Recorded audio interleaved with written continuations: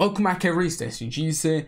In this video, I'm going to be recapping what you guys should be doing going forward into the FNCS as it looks right now. If you guys didn't know, Fortnite Competitive posted a massive blog post, and I'm going to be recapping what they covered in it.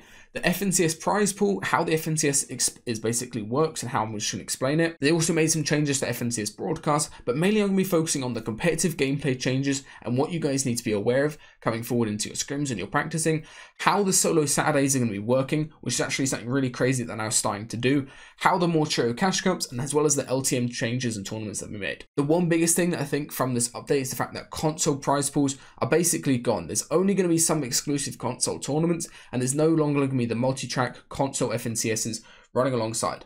Let's get into this. First things first, let's have a look at the competitive gameplay changes that Epic Games are making. Bear in mind that these should be getting posted and actually changed on the day of release of this video, so they will be in fact taking part during the Duo DreamHack event that's happening this next coming week. This also will be affecting the whole of competitive and everything moving forward. So first things first, it's just the addition of lever action. We now have 4 shotguns in the game. We've got the Dragon's Rift, the Charge, the Tac, and the lever action. In my opinion, the lever action is one of the most solid shotguns in the game. Really low skill ceiling, but it is extremely good if you've got good aim with it. I still, however, would recommend the Tac as pretty much the base shotgun. Obviously, the purple and gold Charge are really good, but in most cases, the Tac will be the most viable shotgun, especially for endgame. Lever action does kind of fill that niche where you can more consistently get that shotgun off spawn, and it behaves like a pump, and it's pretty fun to use. Now, secondly, we've got 2 massive changes when it comes to movement.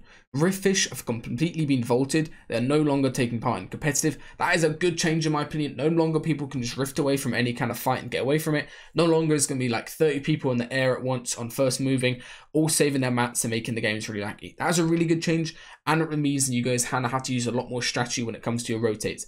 Using dead side rotates are a lot more important, having a strong IGL, and also making sure that you've got strong positional plays early game and mid game. Another big change that comes with the movement is the shockwave grenades being vaulted. You can't go for any kind of bounce or shockwave rotates anymore. You can't shockwave and land on somebody. This is going to completely change gameplay since shockwaves have been in for a very long time. I do think overall this is a really good change because shockwaves are probably one of the most annoying items in the game, and they can get you killed in endgame without any warning. Now next, they've actually gone ahead and removed IO guards. This is probably one of the best changes in this entire update. IO guards are absolutely annoying. They really add nothing to the game.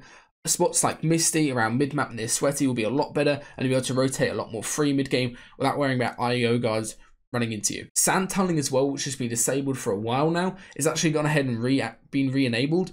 This is really good because it means you can cross the majority of your mid-map rotates for free.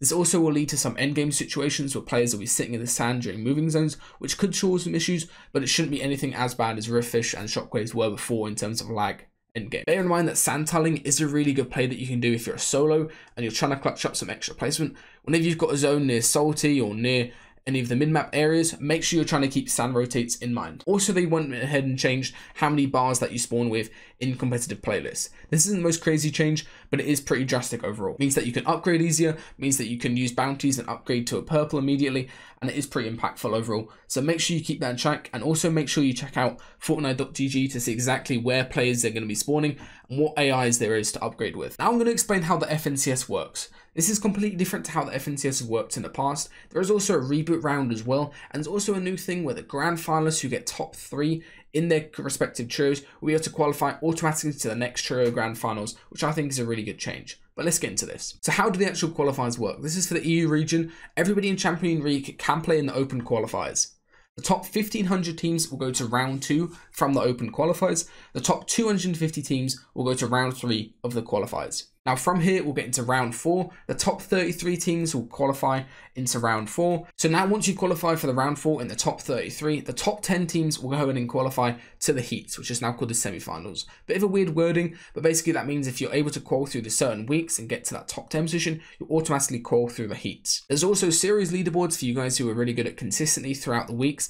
The top 102 teams on EU will get chosen for the series leaderboards and will get into the heats. When it comes to the heats, there's going to be 4 different heats, and the top 8 teams will qualify and advance into the grand finals. This is a pretty big change, mainly because it means we also have the reboot round coming into effect again. Now, how the reboot round works is basically the top 9 to 16 teams who didn't qualify, but also did pretty decent during their respective heat, will play 1 wildcard match, and the winner of that 1 match will go ahead and get placed into the grand finals. This normally takes part on the exact same day as the major grand finals, which should be 6 games long, as previously stated. Also, the biggest changes when it comes to these tournaments is the fact that if you've already qualified through the heats, so let's say you got top 10 in that round 4 and you're already in the next heats coming in the next few weeks, you're not able to play the qualifiers anymore. This is a really big change because it means that the same top tier pros won't be able to dominate over and over. The fact that there's no money involved in the heats or in the actual qualifying round is a pretty drastic change in my opinion. This means that the top end is way more stacked in terms of prize pool, and for you mid-range players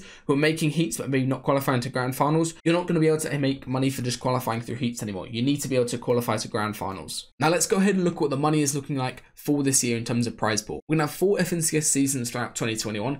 Each one of these 4 FNCS is going to be a $3 million prize pool. That leaves us with 8 million left over for any solo cash cups, any extra tournaments that they're going to have throughout this year, any LTM cups, any content creator cups. All of that 8 million will go to those other prizes instead. Now, for each one of the prize distributions per region, EU is going to have 1.35 million, which is absolutely crazy. That's nearly double what it was previously. And also the fact this is all going into the grand finals prize pool means that everybody is going to go ahead and placing during that only. You're only going to be making money through the grand finals, and the prizing for actually doing well in that is probably going to be doubled. Last year for winning the FNCS grand finals, Mongrel made 37k just for the Trios grand finals. This season and for each one of the FNCSs this year, it's probably going to be doubled as well. Same thing goes for all the other regions. The grand finals prizing money is probably going to be doubled overall because there's no heats and there's also no console split track prize pool as well. One quick note is just the fact that they're increasing the amount of broadcasts. They're going to do French, German, Spanish broadcasts as well, and also the fact they're doing the Summer Smash broadcast for the OCE players and their own region as well, which is pretty good. Now, this is probably one of the best parts about this entire blog post,